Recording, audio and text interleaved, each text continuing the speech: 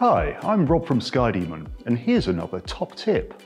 SkyDemon includes a few tools to help with your vertical planning. It will always calculate the minimum safe altitude for each leg of a planned flight, and these are shown in the pilot's log. If any of your legs breach the MSA, they are highlighted in red here, and in the virtual radar too.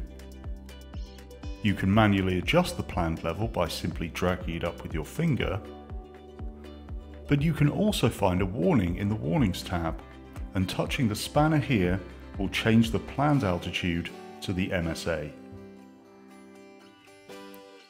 One way to be even more proactive about safe altitudes is to turn on grid maximum elevations. These are found within the mapping menu under Terrain and Surface Features. These numbers are shown in the bottom right hand corner of each grid square of the map and show the maximum elevation of either terrain or obstacle within that grid square. Also in this menu, we can switch on Color High Terrain. This asks for a reference altitude, and you should enter here the level at which you think you might fly. SkyDemon will then colour the map according to the key you see here, so that you can clearly see the regions which are flyable at that level and those that are not.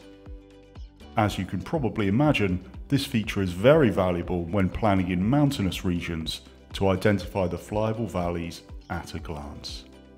For more information, check out our website www.skydemon.aero.